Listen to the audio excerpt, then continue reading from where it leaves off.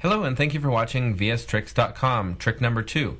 Today's trick is a video repost of Sarah Ford's originally published tip number 2 back in July of 2007. The tip is block select or column select. So typically if you want to select something in Visual Studio, you can double click it with the mouse, you can double click then drag and drop, or many of you are used to using your keyboard. So Control Shift, left, right will select a word, and then naturally you have Shift up and down to do a line select.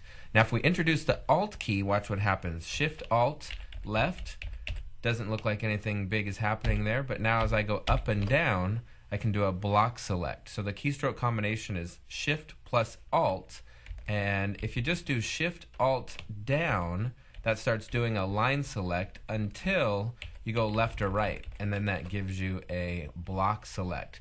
One thing I found, you can also do an Alt drag and drop with your mouse.